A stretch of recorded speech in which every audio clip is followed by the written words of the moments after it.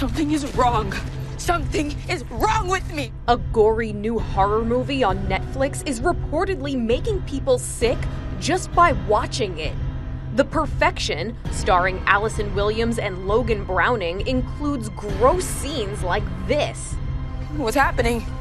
Oh my god. What's happening? I don't know! The story is about two American classical musicians traveling abroad in China. Browning's character, Lizzie, comes down with a mysterious illness. Not only does it seem bugs are crawling under her skin, but they're showing up in her vomit. Viewers have taken to Twitter saying watching the scenes was also making them ill. Vomit is not actually something that we see in horror films a lot. We see a lot of blood, we see a lot of viscera, we see stabbings, and across the board, we as a population tend to be kind of ugh when it comes to vomit.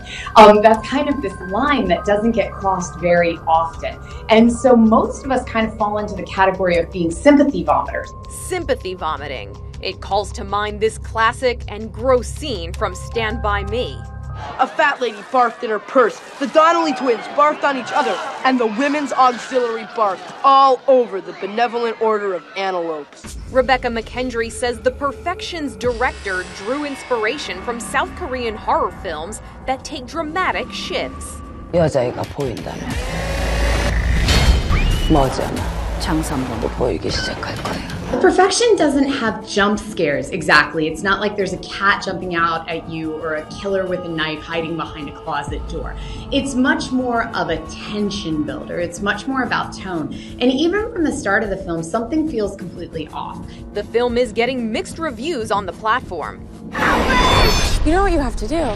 Viewers describe the film as a roller coaster with twists and turns, and an ending that most people didn't see coming. But as the saying goes, there's no such thing as bad publicity.